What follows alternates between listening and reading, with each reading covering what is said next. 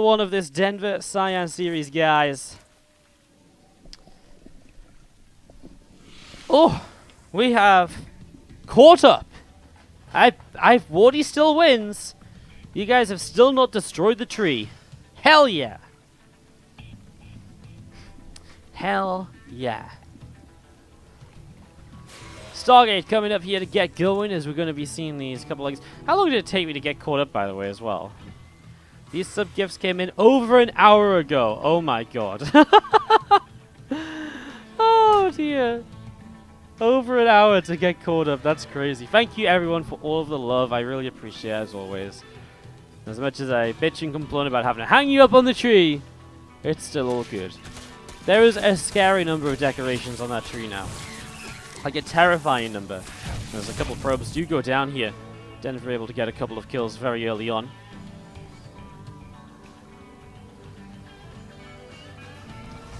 The Dev just hanging out at the front, so a couple of Devs together. We do see the Phoenix coming in to try and clean out this Overlord, so already pushing this away over to the left-hand side.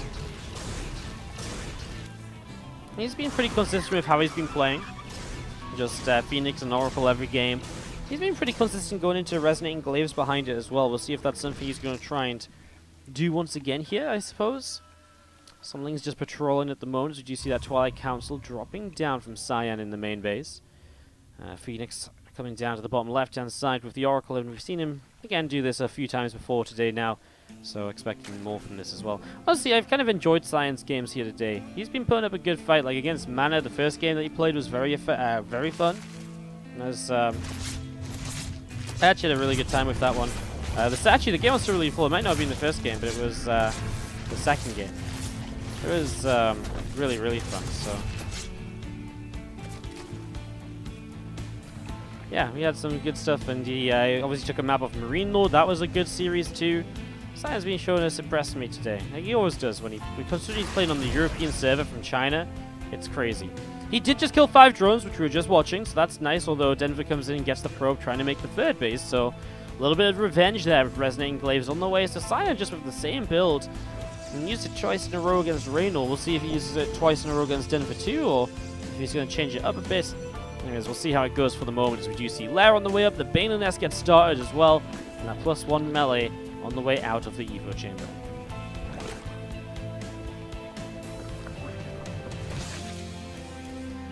+1 melee obviously indicates a little bit as to what Denver wants to play as for playstyle as well. Lingbane Hydra obviously kind of expected here then. See you later, Slowly. Thanks for dropping by and hanging out today. Appreciate it as always. As you see this Phoenix coming all the way around the top left-hand side. Adept shading forwards, and a couple of lings getting picked off there. Cyan continuing all the way down to the bottom side of the map, so we're going to continue shading, and it's looking good at the moment. As these Adepts come over, and it's going to be picking up a couple more Zerglin kills. So a couple of lings going down, and Queen is going to take some damage as well. The Banes, though, oh no, those Adepts! They were caught in on one side by the Zerglin, so they couldn't really split in that direction. They would have had to split towards the Banes. I mean, probably would have still been better than nothing. For 6 drones, this is a complete loss on all of the Adepts here, and this gives Denver a real opportunity now to potentially counterattack. There's so much you can do. Compared to when Cyan was able to keep all of these Adepts alive against Raynor, now he doesn't really have anything, and, well, running across the map, Denver will probably find some damage here, because there is not really going to be anything set to defend. There's a couple of sentries, and I suppose with good force fields, considering it is Ling focused out of Denver, I guess with a couple of force fields, a defense could be made, but still not looking pretty. As we get across here, these Lings arriving to the third base. Force field dropping down, and the Adept there to help pick off another Zerglin or so. So good job so far as the Oracle overhead is picking away and picking off a few of these Zerglings at the moment. Cyan still, though, I mean, you look at all of this, and Cyan is still actually ahead on the supply.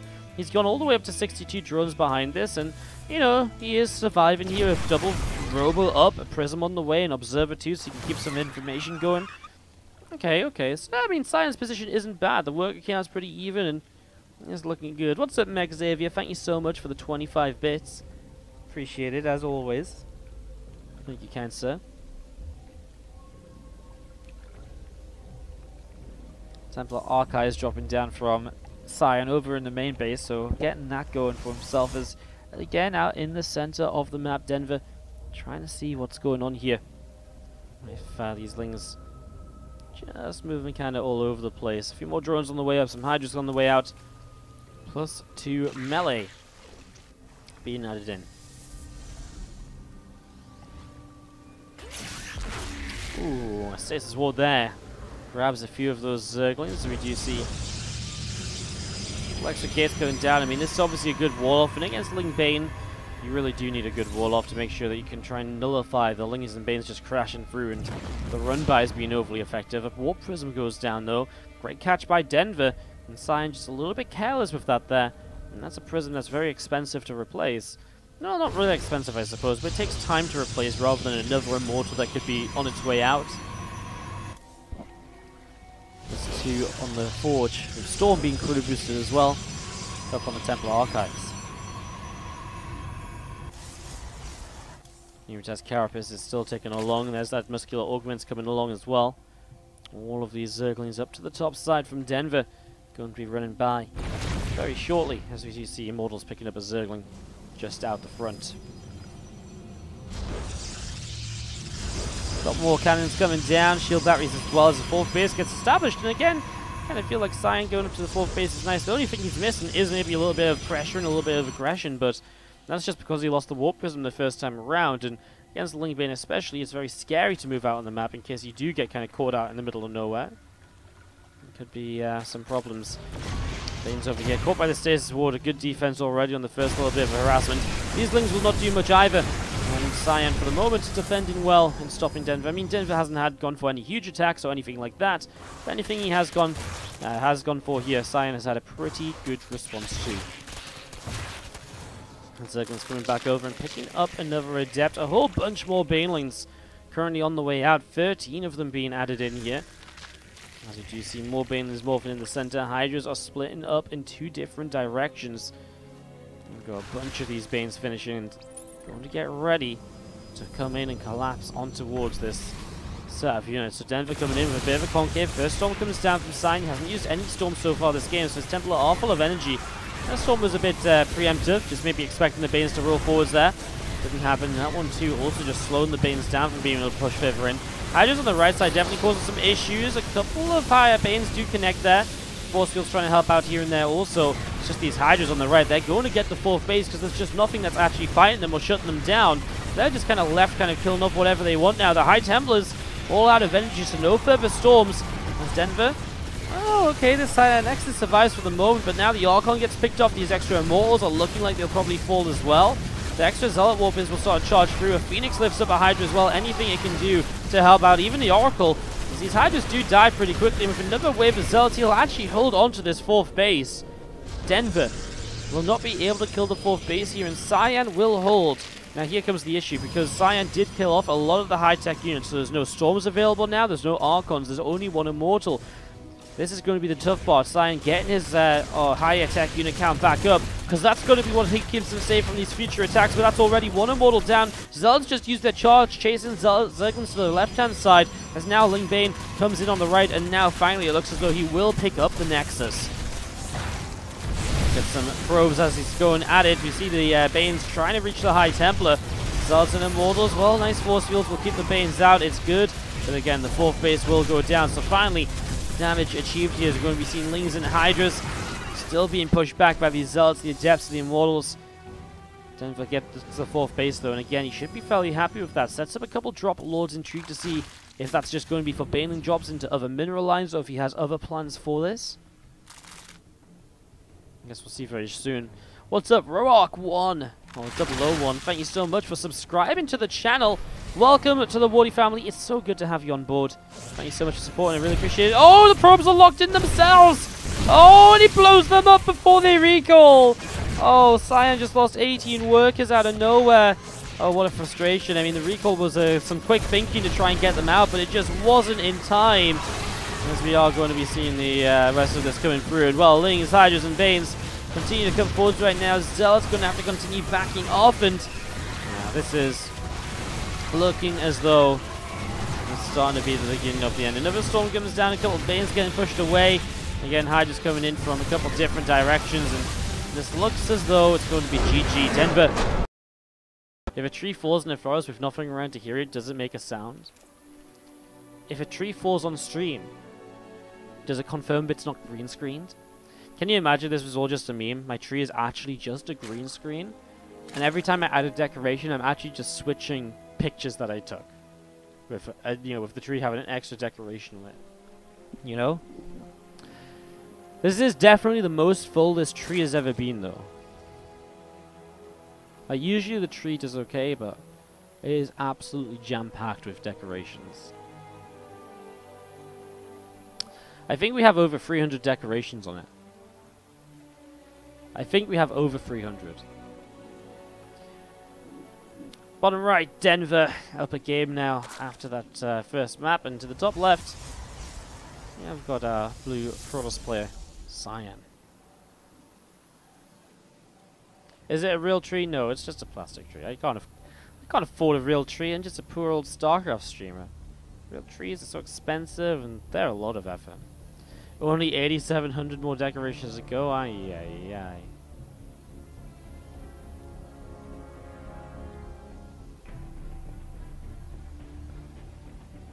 All right.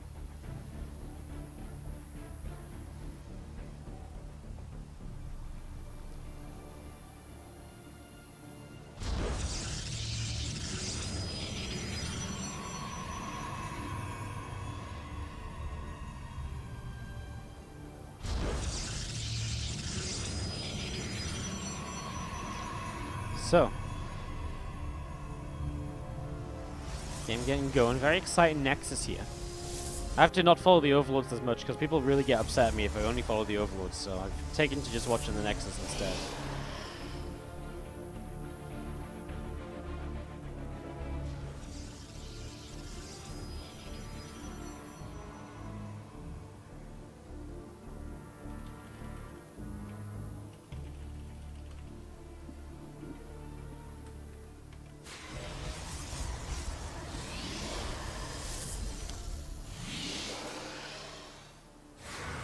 Coming out into the center of the map.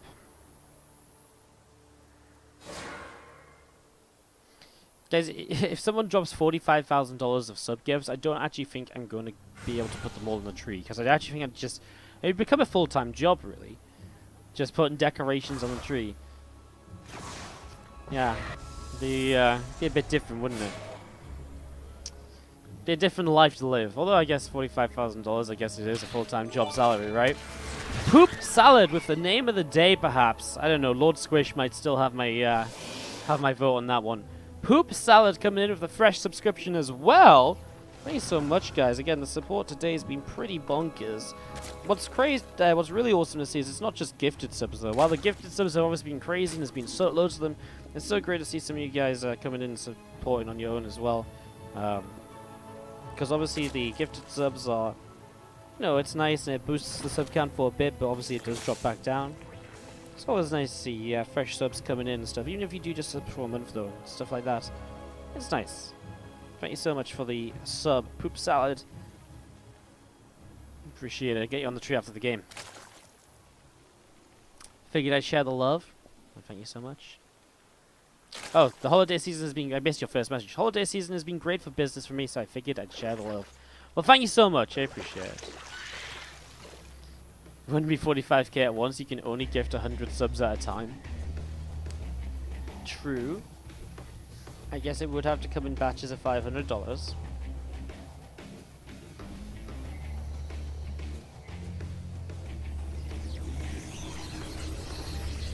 Link's coming up towards the upper left as you see Resonating Glaives on the way down on the Twilight Council and getting this underway. Resonating Glaives being chrono boosted here as we have got the Rotron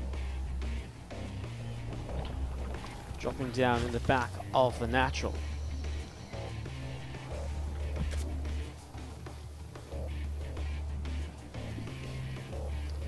We're coming back up to the top as we do see the Zerglings trying to get in towards the Nexus, and not really being able to do too much just yet. We do see an Adept in the wall, so good defense there. Again, very different style from Denver with this Rotron finishing up. He actually has quite a lot of gas. I wonder if he has the lair on the way, so he's not going to go overly aggressive, right? There's going to be a follow-up to this. And he's going to make 11 roaches because I guess he does need a defense against the Glaive Adepts. Cyan just with the same build again and again, which I'm not really against because I don't think it's the opening build that's putting him behind or losing him the game. Although it is obviously weird not to maybe change up your style after your opponent's already seen what you're doing. But I feel like it's the follow-up from there that's kind of, you know, things are going wrong a little bit. So I'm not against him using the same style. Here we go, coming down. So the bomb right hand side. It's a good amount of adepts, which you're going to start pushing in towards this base. Lings and roaches coming forwards, and those adepts will have to turn away for the moment. 2 robo facilities being dropped down here. As you see things, roaches and queens continue to come up and chase those adepts down. Extra extract is being taken as Denver's going to throw down a Spire. Poor Cyan. It's like Denver was just like, you know what, I kind of liked what Reno did in his series. Let's do that. First game, just kind of chill, hold on, and kind of win the game. Second game, boom, mutas. Let's see if it works out here.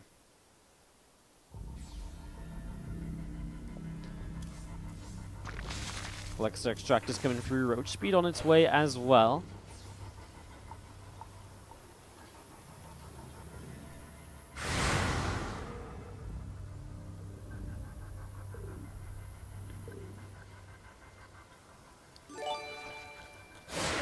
Poop Salad.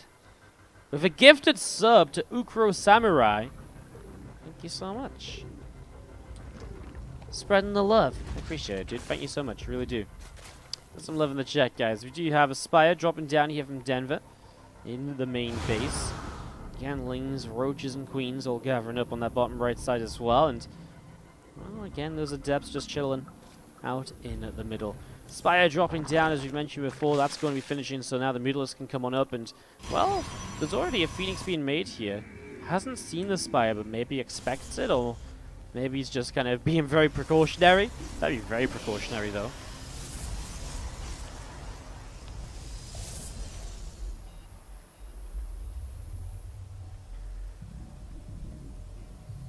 Deaths and Mortals and a few centimeters. Still gathering up just over on this third base. Hydra's Den on the way up, and a Bane Nest dropping down too. Continue to get this going again. There goes that Stay Sword in the front, so just getting up a little bit of extra defense. 7 meters, so not too much of a commitment into the Mutalisks here. 7, then switching into Hydra Bane. So I kind of like it. I always feel like it's very hard for 7 meters not to find any damage, right? Because even if there's like just 3 or 4 Phoenix up, you'll still get a good few probes, and you've still forced a few Phoenix, right? Which, again, obviously Phoenix aren't terrible to have. They will get some counter aggression themselves, perhaps, but in general, I mean, look at this. Already 7 probes, he jumped down over here, and at the same time, these roaches actually dive in and grab an Immortal. Those force fields miss, and the roaches are going to be able to get out. And the Phoenix, again, you can see, so the Phoenix were in decent numbers, and they have been able to shut this down. Facilitate workers, it acts as a bit of a distraction, so you can do other things as well. Was it, you know, were the mutas cost effective based on how much it cost Denver to do this? No, they probably weren't. But at the same time, I mean, this is probably one of the worst times we've seen mutas kind of go, so and even then, it's not terrible for them. There's still some opportunities.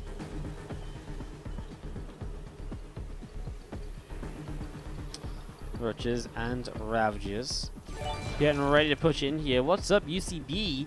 Coming in with a fresh new subscription as well. Thank you so much. You guys are being so generous today. The subs just do not stop, it seems. Thank you, thank you, thank you.